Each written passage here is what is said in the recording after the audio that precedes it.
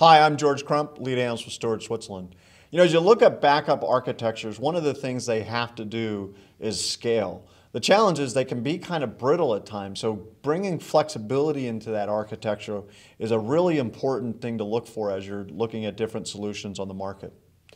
Joining me to discuss this is Roger Stein. He's with Veritas. Roger, thanks for joining us today. It's great to be here, George. So talk a little bit about what you guys are doing to kind of address this flexibility need. Okay, so we went out and started talking to our customers. A lot of them use appliances, and what should we do next? They really like our appliances. One of the main pain points they started talking about was data protection sprawl. Okay.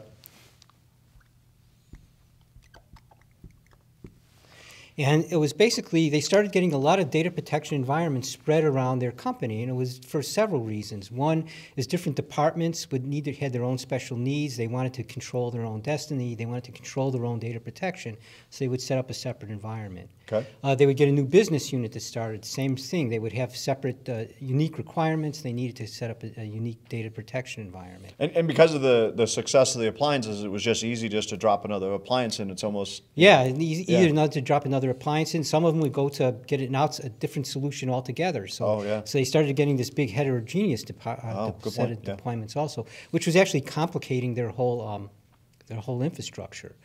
One of the things that was driving that, again, as I mentioned, was the need to meet the changing business environment. Okay. So they needed the agility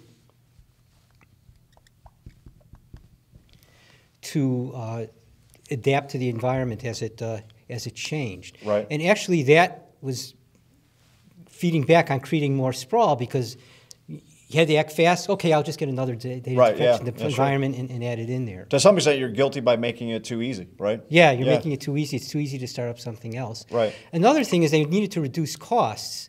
So that was a pain point. One, the sprawl is increasing costs because you're taking up a lot of rack space, which is really one of the most valuable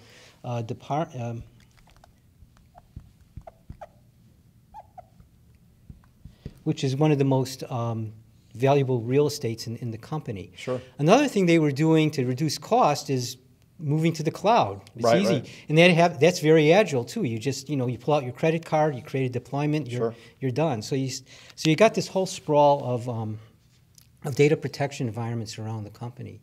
So we went back and thought about, well, how can we address these three issues of sprawl? They still needed agility, they needed to reduce the cost. So we went back and thought about how we could actually address these three issues. And we thought, what if we put all these different environments, these data protection environments, in one machine? We thought we could do that with containers. If we could put net backup in containers. The benefits of containers are they're very easy to deploy. They're very quick to deploy. You could rapidly deploy them. They're very flexible. You can create different configurations and solutions with all the microservices in each container.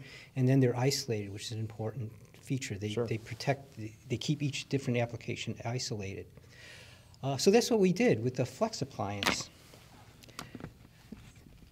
We built an appliance. We took we built an appliance in which you could, I have to draw around that. This is Flex. With a software layer that contains net backup and containers, or different components of net backup. So this is one physical piece of hardware, and then net backup is running in multiple container instances inside the... Yes. Yeah, okay. And basically we created a menu of net backup components in containers. Yeah, okay. And basically what a customer can do is they say they needed to create a new configuration for finance. They pick out the net backup components in these containers or microservices, these backup services. Sure. They configure it exactly the way finance needs. Same thing with engineering, and same thing with the business units. We even have a container service called for cloud catalyst. It's our gateway to the cloud. Okay. So now they can configure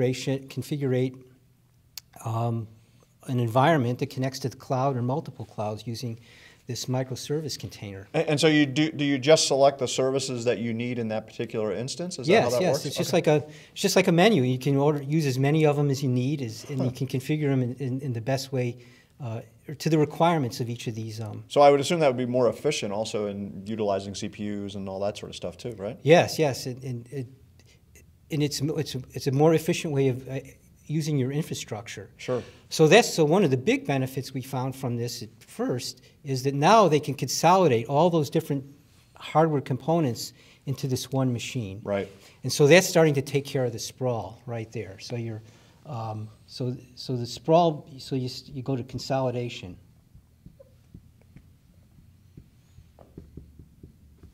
So you consolidate the sprawl. And then that just contributes to reducing costs. Sure. Because now you're taking, we've had examples of customers that could reduce 5 racks of equipment down to less than 1 rack using the Flex appliance. Okay, great. And that also simplifies your management. It's very easy to manage because now you're just managing from one machine versus these machines all over the company. Right. Another big benefit to the Flex is the containerized solutions. As I mentioned, they're very easy and rapid to deploy. Mm-hmm. So now you can,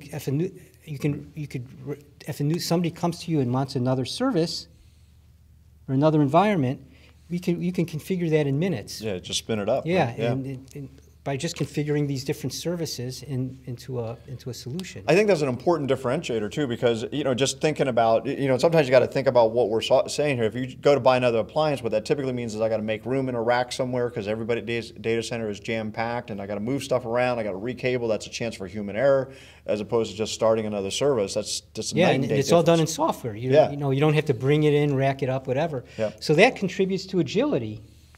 Yep. So now you have a very agile environment. So before, what would take several days to do, you can do it in several minutes, which absolutely. really speeds things up. And again, this reduces cost. Obviously, consolidating all that rack space saves a lot of cost, but it also saves in management cost.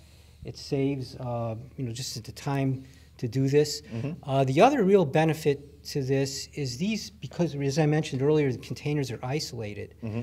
So each of these still, to the end users, look like an isolated application. So to engineering, it looks just like they were before when they had their own hardware infrastructure. Right. But they just have all this flexibility. It's running in this one machine. Wow. Okay. So when is the Flex appliance going to be available? It's available today.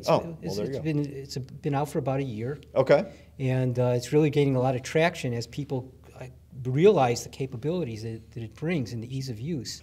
So I think one of the things I see here is it would seem to me that your time to getting that first backup done just really went down tremendously, right? Yeah, no, we can set up a new backup infrastructure in 5 minutes, mm-hmm. just using software. So that first backup is very, very quick.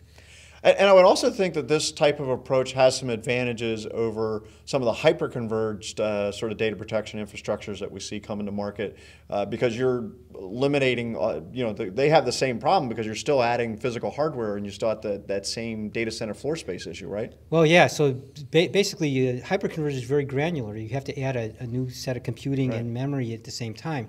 With this architecture, you can optimize that. Right. Because you can devote the amount of CPU space you need in the storage, because you allocate the storage to each container. And the Flex appliance can grow up to 2 petabytes. Wow. So it can be very big, but you don't have to start out that way. You can start out smaller and add storage as you need. Huh. And then I guess one final thing is how does this work as far as upgrades and things like that go? Because one thing we know about the backup infrastructure is it will change. So how do upgrades work? So upgrades are very easy because say you get we have a new release of NetBackup. You just download a new NetBackup container, and you have the release right there. You just start connecting your environments to that new release. The other real benefit too is you don't have to upgrade all these environments at the same time. Stole my thunder. I was going to just say that. Yeah. Yeah, because you can continue to run the old releases until each department is ready to make the change, which really makes upgrading and much faster and easier. Yeah, because you're always going to want to test that new release, make sure everything's working correctly and all that kind of stuff, and, right? You just do it with the container. If you have a problem, you go back to the older container and you just debug it that way. That makes a lot of sense. Well, thanks for joining us today, Roger. Okay, great. It's been great to be here. Thank you very much. You're welcome. So there you have it. If you're looking to really build in flexibility, reduce data protection sprawl within the enterprise, and also drive down costs, because it's something we always have to be concerned with, this container type of architecture is really something to look at as opposed to some of the other architectures that are on the market. I'm George Crump, lead analyst with Storage Switzerland. Thank you for joining us.